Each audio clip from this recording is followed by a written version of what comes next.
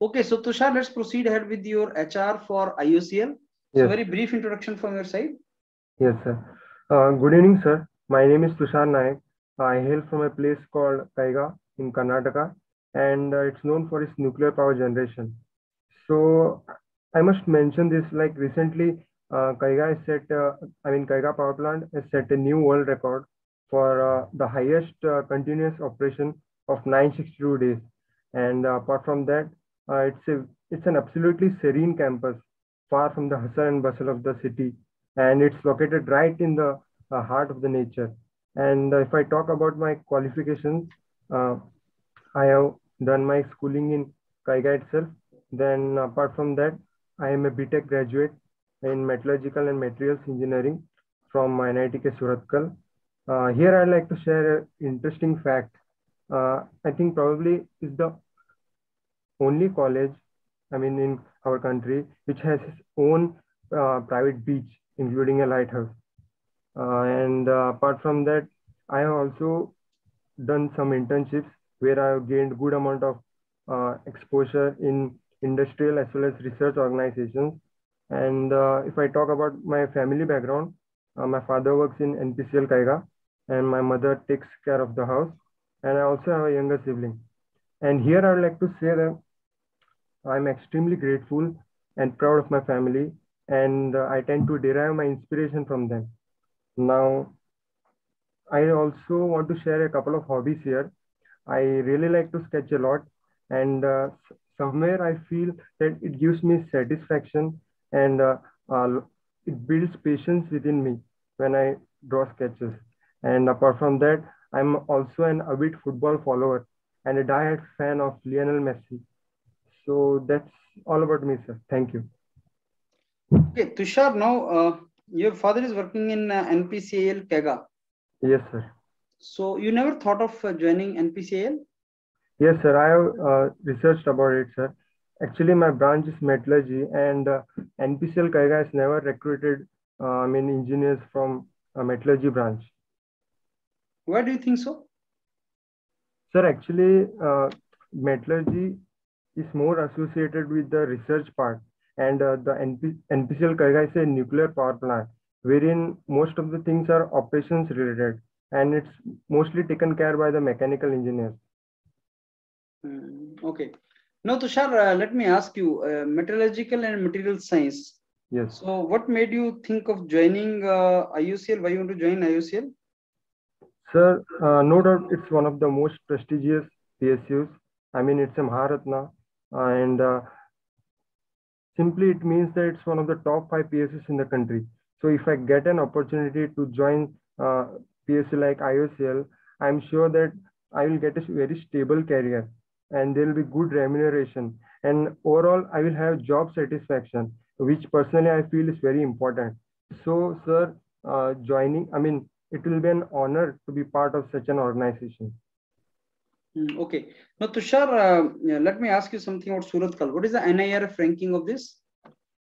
Sir, I think it's somewhere ninth ranking, yes. Okay, so Tushar, now what job you've taken from NIT Surathkal? So actually, I wanted to try in core field, but then due to some circumstances, I joined into a non-core field as a data analyst in one of the pharmaceutical-based firm in Pune. Yes. So, do you know what is ceramics? Yes, sir. Okay, can you tell me what are the properties of that? Basically, ceramics, they have very high melting points, sir. And apart from them, they have exceptional abrasion resistance, and they have very strong bonds within them, which is why they have very high strength. But they are at the same time they are very brittle. So we have to take care of all these properties when we think of designing. But what are the various advantages and these applications? Sir, in most of the furnaces, for example, in our case, metallurgy, we mostly focus on steel making and iron making. Wherein the blast furnace, the entire inner lining, which is the refractory, is made of ceramics, and it holds a very high significance in steel making and iron making industry. Okay. Okay, Tushar, let me now give you the feedback. Yes, Tushar, this, metallurgical and material science is a very broad domain, and he might ask you some questions related to that. So the technical snaps also you should go for.